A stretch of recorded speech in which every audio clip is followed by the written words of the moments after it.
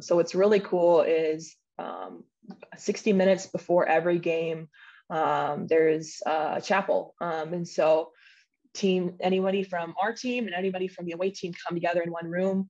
And then we get to hear a message from that home team's chaplain. And so we pray together.